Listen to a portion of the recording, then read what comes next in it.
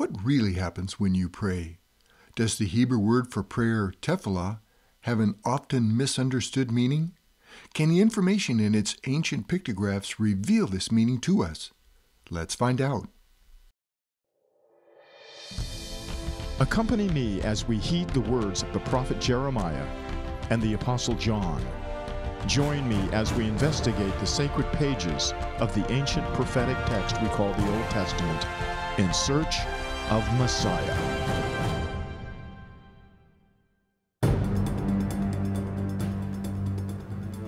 When we think of prayer, we usually consider that that's how we ask God for something. But is there more to prayer than that?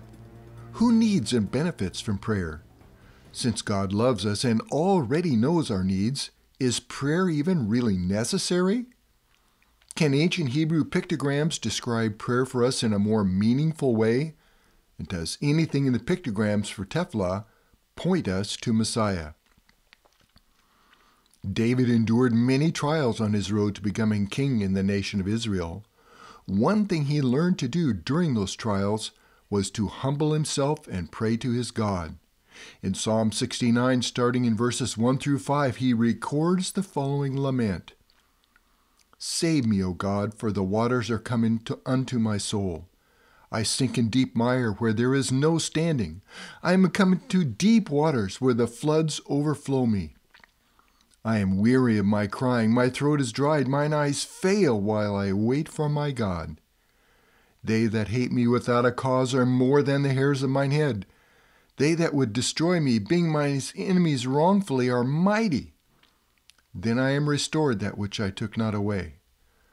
O God, thou knowest my foolishness, and my sins are not hid from thee. In verse 13, David pleads for God's mercy. But as for me, my prayer is unto thee, O Lord, in an acceptable time. O God, in the multitude of thy mercy hear me, in the truth of thy salvation. The word prayer used here by David is the Hebrew word Tefilah, which in conventional terms is usually translated prayer, but this is a bit misleading. We think of prayer being a supplication where one can beseech, implore, or even beg for favor from God. There are other Hebrew words that could be used for prayer that accurately contain these meanings. Why, then, does David use the word Tefilah? Tefilah is actually quite different. This is a noun that comes from the root verb palel, which means to intervene, to mediate, or to judge. For David, this Tefilah, or prayer, was a time of self-reflection and self-judgment in his heart, where he compares his life with the desires of God. During this, David confesses his sins are not hidden from God and that he doesn't really merit the blessings he is seeking. Remember, the ancient Hebrew letters are pictograms, which are pictures that are content-driven.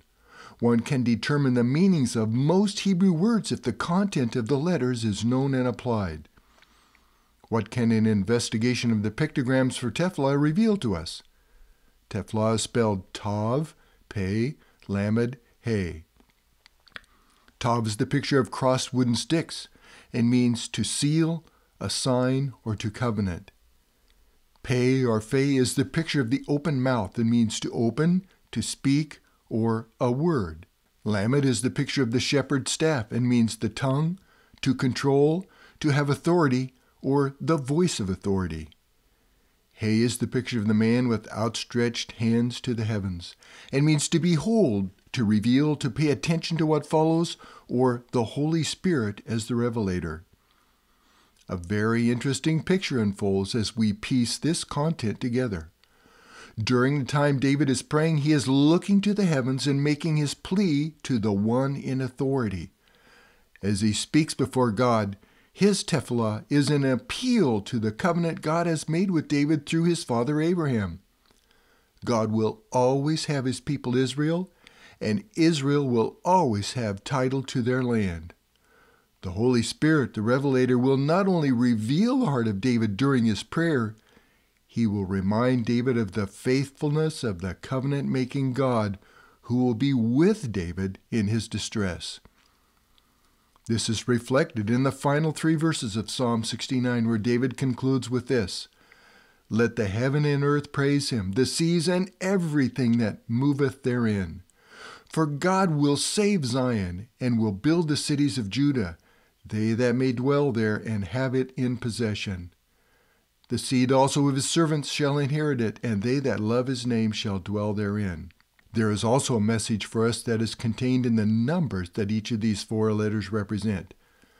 Tav is the number 400 and stands for a divinely appointed period of time that will bring about spiritual renewal. Pei is the number 80, which is 8 times 10 and refers to a time of new beginning or new birth ordained by God. Lamed is the number 30 and points us to the blood of Christ. He is the number 5 and is a picture of God's grace and favor. This is great news for those outside of the covenant God made with his people Israel. This reveals blessing in the Tefilah of the Gentiles. Here we see that by the grace of God at a time of his choosing, a new beginning or a new birth will be offered that will only come as a result of the shed blood of Jesus Christ. Looking back on this event, the writer of Hebrews added this for us in chapter 9, verse 15. "And for this cause he is the mediator of the New Testament, that by means of death, for the redemption of the transgressions that were under the first testament, they which are called might receive the promise of eternal inheritance." Thank you for taking the time to listen to this Hebrew word study.